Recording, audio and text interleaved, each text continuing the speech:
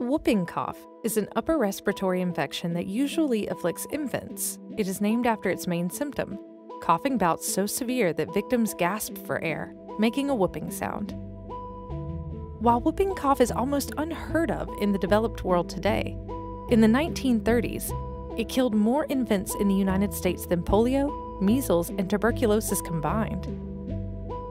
Enter Pearl Kendrick and Grace Eldering. Kendrick was born in 1890 in Illinois, Eldering in 1900 in Montana. They were whooping cough survivors, and both went on to study the biological sciences.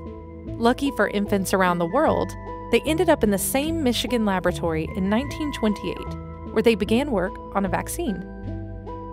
Unfortunately, their work coincided with the Great Depression. Without adequate funding, Kendrick and Eldering were forced to do research on their own. But by 1936, it was clear they would need real investment to complete the necessary trial. Desperate, Kendrick invited First Lady Eleanor Roosevelt to the lab. Amazingly, Mrs. Roosevelt accepted and was so impressed by their work that she found enough funding to facilitate a 5,800 child study. The trial was groundbreaking, eventually leading to a vaccine that is now routine.